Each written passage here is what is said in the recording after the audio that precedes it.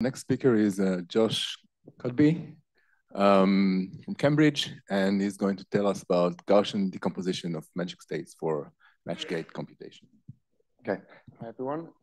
First of all, just thank you to the conference organizers for putting on such a great conference. Today I'm going to be talking about Gaussian decomposition of magic states for Matchgate computations, and this was joint work done with my supervisor, Sergii Strelchuk. Okay, so just to give a quick outline of what I'll talk about today. We're going to start with some background and motivation. So I'll talk a little bit about classical simulation of Clifford circuits, and then I'll give some background on what Matchgate circuits are and Matchgate computations. I'll then talk about Gaussian states, so I'll give some definitions. I'll then talk about algebraic constraints on Gaussian states, and I'll talk quickly about the Gaussian fidelity. And then finally, I'll talk a little bit about Matchgate circuit simulation, and in particular, the Gaussian rank. So let's get started. So what do I mean by classical simulation of quantum circuits? So traditionally, we've got two types of simulation. We have weak simulation, which are algorithms which take a description of a circuit and samples from the output distribution. And we have strong simulation, where we have algorithms that take a description of a circuit and compute any desired output probability or marginal output probability. And as you might expect, strong simulation implies weak simulation. So for the purpose of this talk, we're just going to assume simulation means strong simulation. Okay, so what are Clifford circuits? So the Clifford group is the set of gates which preserve the Pauli group under conjugation, and they're explicitly generated by the Hadamard gate, the C0 gate, and the phase gate S. And we have this very celebrated theorem that if you have a quantum circuit which acts on a computational basis state, consists only of possibly adaptive Clifford gates, and contains measurements only in the computational basis, then that quantum process is classically, efficiently, strongly simulable. And just for some notation, we call states prepared by Clifford circuits stabilizer states. So since Clifford circuits are classically simulable, they don't achieve universal quantum computing, but we can extend them to a more powerful gate set in a couple of different ways. The kind of most obvious way is to give them access to a new gate. So for example, the T gate, which I've defined up there, is the square root of the phase gate S. Then the gate set Clifford plus T is actually universal. But instead, we can actually give them access to a different resource. We can give them access to so-called magic states. So if we define this state A, which looks kind of like a T gate in some sense, we actually have this small Clifford subroutine which consumes a copy of a magic state A to implement a phase gate T. So how do we do that? We take the line we actually want to put our T gate on, and we take one copy of an ancilla, we apply a C0, we take a measurement in the computational basis, and then we do this correction operator dependent on the outcome of this measurement. And if you go through and actually check that, you can see that this exactly implements a T gate. And since having access to these states A boosts the power of Clifford gates to a universal set, somehow magically, they're known as magic states for Clifford circuits. Now, how does this relate to classical simulation? So here's a simulation algorithm based on this idea. We first express any quantum process you like in terms of a Clifford plus T circuit. Then we gadgetize the circuit. So we replace all the T gates with those small subroutines I showed earlier. And the result of doing that is some circuit C acting on still n copies of the zero ket, but now also k copies of the magic state, where k is the number of T gates in the gadgetized circuit. Now we can imagine expressing this k copies of the magic state in terms of a big sum of k-qubit stabilizer states. Now for each term in this decomposition, if we consider them separately, the quantum process is now a Clifford circuit C acting on a stabilizer state. And by the Gaussian-McNeill theorem, which I showed earlier, this is efficiently simulable. Now, of course, there's no such thing as a free lunch. We've not just solved simulating quantum processes in polytime. So what is the complexity of this? So the complexity is dominated by the number of terms in the decomposition. So we call the number of terms the stabilizer rank. It's given by this expression chi here, and it's the minimum possible number of terms in any such decomposition. And since we expect simulating quantum processes to be exponentially hard, we expect that T should scale like 2 to the alpha K for some constant alpha. Now, if you just do this naively in the computational basis, we'll have 2 to the K terms, so alpha equals 1. But actually, if you do something more clever, the kind of best known decomposition, at least best known to me, gives alpha something like 0.4. So there's actually really tangible benefits to finding better decompositions for doing these simulations. Yeah, so this alpha 1 is made by combining these like cat states together. It's quite non-trivial, but it does end up with quite a good decomposition. Okay, so I'm now going to change tack completely and give some background on matchgates and matchgate circuits. So a matchgate is this rather strange looking 2-qubit gate. It's got 2 parts. It's got an A and a B, and A acts on the even parity subspace, so the 0, and the 1, 1, and B acts on the odd parity subspace, so the 0, 1, and the 1, 0 gets. And A and B both have to be unitary, and crucially, they have to have the same determinant. Now, circuits of nearest neighbor matchgates are known as matchgate circuits, and actually, nearest neighbor is really important here. You can check that the swap gate is not actually a match gate because the determinants don't match up. So giving access to swap gates is actually giving these circuits more power. So we enforce nearest neighbor. Now, matchgate circuits are efficiently classically simulable. And in some sense, this is because they're very closely linked to the theory of non-interacting fermions, which is a solvable physical model.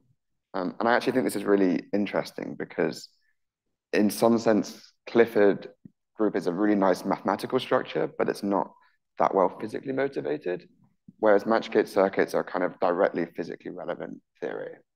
So just to kind of delve into that a little bit more, if we have a system of n free fermions, we associate with them these creation operators, A1 dagger to AN dagger. But actually, mathematically, it's much easier to work with 2 n operators called the Majorana operators, and they're defined up here. There's a kind of odd one and an even one, which is slightly different. And the gamma mu are chosen to be Hermitian, square to the identity, and mutually anti-commute. And just to put some like concreteness on this, one particular representation of them is the so-called Jordan-Wigner representation, in which they're just these very simple Pauli strings of a bunch of z's, and then either an x for the odd case or a y for the even case. And just to kind of show the link between matchgate circuits and these Majorana operators, matchgate circuits actually act as rotations on the Majoranas. So when we conjugate a Majorana by a matchgate circuit, we end up with this action over here, where Q is a special orthogonal matrix. So traditionally, this is how people have worked with matchgates in terms of kind of the action on the Majoranas. Now, once again, we can extend matchgate circuits to a universal set. And I actually mentioned this earlier, that the swap gate gave matchgate circuits more power, and it actually turns out that it gives them sufficient power to be universal. And once again, we have a small subroutine, which instead of giving them a swap gate, we can use this subroutine and a certain magic state to perform a swap gate. Now, it's not quite as nice as the Clifford one, so I'm just going to flash it, but don't feel the need to kind of pass the circuit too much. But you can go in and check that this is, in fact, an adaptive matchgate circuit. Now, what is the magic state that we care about? For us, we're going to take this very simple state. It's just a 4-qubit GHZ state. And I'll actually check that it's magic later, but you have to take me at my word for now. Okay, so that gives some kind of background and motivation. So let's talk a little bit now about Gaussian states. So a Gaussian state is defined to be a state which is prepared by a Matchgate circuit acting on the zero ket. And it's actually known that any state of fixed parity, so only contains computational basis states with an even number of ones, say, any non-Gaussian state of fixed parity is known to be magic for Matchgate circuits, which is quite a powerful result. And we also have this classification of Gaussian states given by Sergii Strelchuk. And we take two copies of each Majorana operator and tensor them, sum over all the Majoranas, and act on two copies of a state. And a state is Gaussian if and only if the resulting expression is zero. Now, equation one is quite a nice kind of compact representation, but it's not very useful to actually get a grip on what these Gaussian states look like. So we can expand equation one in a computational basis to get a sort of explicit set of algebraic constraints. And these explicit constraints are super useful to actually get a better handle on the manifold of the states and to do all our later work. But warning, the equation looks a little bit scary. So what happens? We end up with this big mess where we have a sum over odd weight strings, and then inside that we have a sum over the length of the string or the number of qubits, and we have this nasty looking expression. But actually it's not that scary. We have, as I said, one constraint per odd weight pair, and each equation has a term for each bit I where xi does not equal yi. And actually, if the Hamming distance between the two strings is less than or equal to 2, the constraint is trivially satisfied. So, for example, if you only have 4 qubits, it actually turns out there's only a single constraint. And it looks like this. So I flipped between binary and decimal here, just because I didn't want to write out loads of binary strings. So forgive me for that. But it's actually not too scary. It's just this alternating sum of quadratic terms.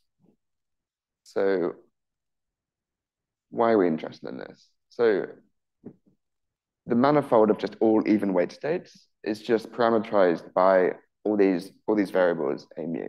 It's very simple.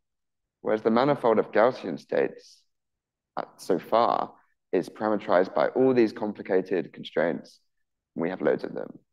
But ignoring duplication, there's this like sort of nasty combinatorial number of non-trivial constraints. And actually, this is too many constraints. If they were all independent, we wouldn't have any Gaussian states. But we know that it is possible to prepare states with Matchgate circuits. So clearly, not all these equations are independent. Now, how are we going to find an independent set? I'm going to appeal to something called the implicit function theorem. And if you've not seen this before, all you really have to care about is that it essentially says that imposing m independent constraints removes n degrees of freedom. And if you want a slightly more technical version, essentially we have m functions on m plus n variables. So we partition our variables into two sets. And if the Jacobian of the functions with respect to the first set of variables is non-zero at some point, then there is some solution of the w's in terms of the z's. So essentially, the w's become dependent variables and the z's remain independent variables. Now, how do we apply that in our case? So we have this large set of functions, f, indexed by the odd weight strings xy. We partition the variables into w, which is the set indexed by heavy weight strings, and z, which is the set indexed by low weight strings. And we now need to find a set of m functions that we think are independent. And how do we do that? For each w, which is heavyweight, we find its first one, and then we take the constraint function fxy equals 0, where x is just a single one in that first bit, and y is the string w, but with its first bit kind of unset and changed to a 0. And if you actually go through and do the calculations, you can end up seeing that the Jacobian is block upper triangular, and the blocks along the diagonal are just multiples of the identity. So in particular, the IFT holds, and we have an independent set of constraints.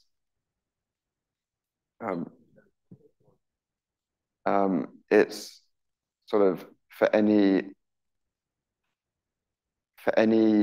amplitude which is non-zero, you can pick a set around that one. So you kind of have this like patched local version to get it globally. It's a little bit technical, so I'm not going to go into it here. So what can we do now that we have this kind of explicit and small description of Gaussian states? So one thing we can prove is that the Gaussian fidelity is generally exponentially small. Now, what's the Gaussian fidelity? It's very simple. It's just the maximum overlap of the state you care about with any Gaussian state phi. Now, so yeah, for a Haar random state, we can show that the probability of having non-negligible overlap is actually exponentially small. And just to sketch the proof, we use the constraints that we found, the independent set, to construct an epsilon net with size not too bad, essentially. Now, 2 to the poly n kind of looks bad, but it all shakes out in the end. And then we use properties of the Haar measure, and we take a union bound over that net to show that with high probability, the fidelity of any state on the net is exponentially small. And then the fidelity of any general Gaussian state, not necessarily on the net, is only a constant factor larger with high probability. Okay, so now I'm going to switch over to my final section and the kind of whole purpose of this project, which was to try and look into Matchgate circuit simulation. So first of all, how do we do Matchgate circuit simulation? Well, it's very similar to the Clifford case. We take any quantum process we like, and we can write it as a Matchgate plus swap circuit. So that should not be a T. Then we can gadgetize that circuit to obtain an adaptive Matchgate circuit acting on n copies of the zero ket and k copies of this magic state M, which remember is on 4 qubits. We can then decompose M into Gaussian states. And for each term in this decomposition, the quantum process is a Matchgate circuit acting on a Gaussian state. So for very similar reasons to earlier, this is classically simulable. So this is an algorithm for simulation. And once again, it's dominated by the number of terms in the decomposition. So we define analogously to the Clifford case, the Gaussian rank, and it's just the minimum possible number of terms in a decomposition into Gaussian states. So in our work, we investigated k equals 2 and k equals 3 to try and find some low rank decompositions.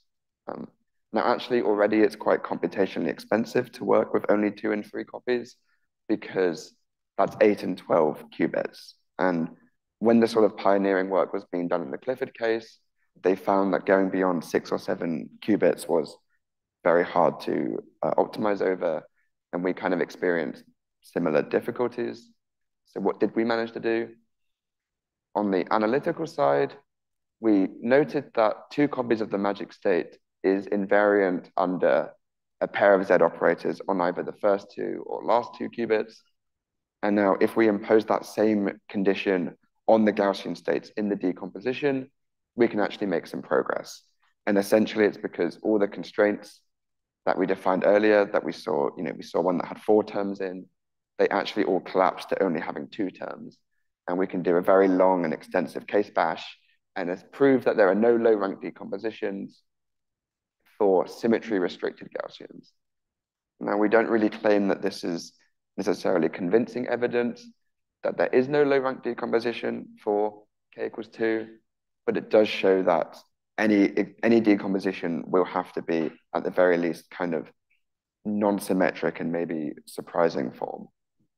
And on the numerical side, we ran loads of simulations and loads of optimizations over like many thousands of computer hours, and we didn't find anything. So we conjecture that there are no low rank decompositions for k equals 2 or 3. Now, we kind of view this as a challenge to the community. It's well known that the best way to get an answer to a question is to post a wrong answer on the internet. So please do go ahead and find some low rank decompositions. We'd love to be proven wrong. And the kind of conclusion of all this is that any rank-based simulation method for Matchgate circuits depends on low rank decompositions by its very nature. And these are hard to find. So just to give a quick summary, we give the first explicit algebraic constraints obeyed by Gaussian states. We then use those to, for example, prove that the Gaussian fidelity is generally small. And we initiate a study of the Gaussian rank that essentially only give negative results in that area. And looking forwards, I mean, I think it's pretty clear what the outlook is. We really want to find low-rank decompositions of fermionic magic states. And if that's not possible, maybe we can prove lower bounds for the sort of non-restricted case, or on the rank on a few copies of a fermionic magic state. Thanks very much for your attention.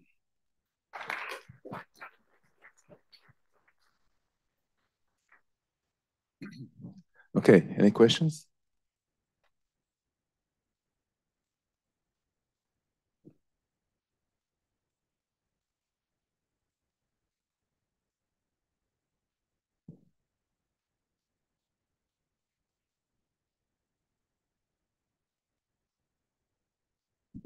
Thank you for the very nice talk. It's a very tricky problem. Yeah.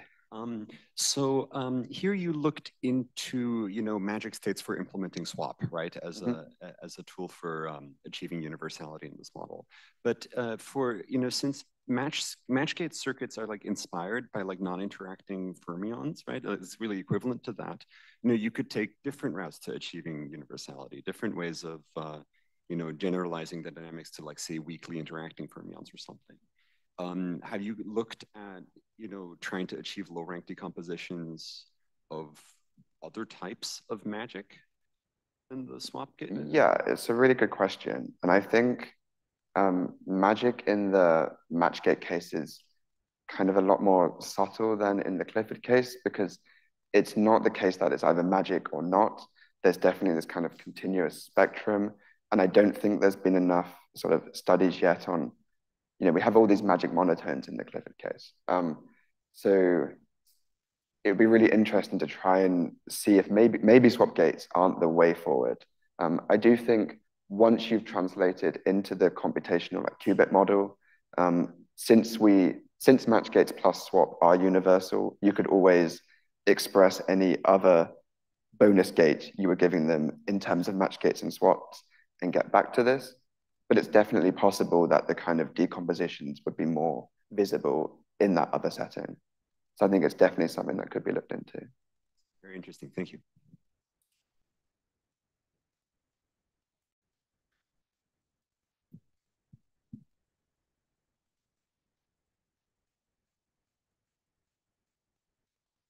Hi, this might be a very basic question about match gates, but like with Clifford gates, I can think of like the Hadamard, the C-naught, and the phase as generating this whole structure. Is there a similar set of like gates, maybe parameterized gates I can think of as generating the match gate? Yeah, so there are sort of finite generating sets, and there's a certain model of computation called fermionic parity-based computation, which explicitly depends on this like finite generating set. It requires a kind of characterization of Gaussian of match gates I didn't actually give in this talk because we didn't really need it. But you can parameterize them by quadratic Hamiltonians in Majorana operators.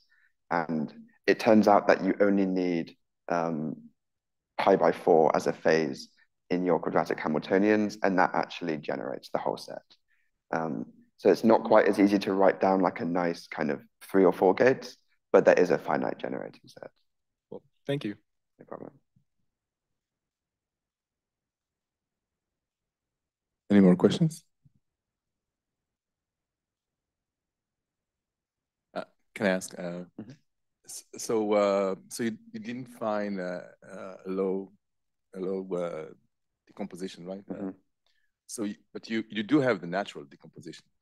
Does give you something, right? Yes. So is it better than Clifford plus T in some circumstances? I mean, that if you want to simulate something which is almost completely. Yeah. So I think there are certain hardwares out there that are kind of native to match gates. So, for example, like Google's 2-qubit entangling gate is a match gate. So you could definitely argue that actually match gates would be the route to go to for simulation rather than translating it into the Clifford Did picture. people ever try it as a practical tool to simulate? Yeah, so actually at the same time as our paper came out, two papers very similar, kind of on the more practical aspect of actually doing the simulations came out. And I think they reported like quite positive results on actually doing the simulations, whereas we are more interested on the kind of the quantity that controls the cost of it. But there are some applied results, yeah. Any more questions? Okay, so thanks, speaker, once again.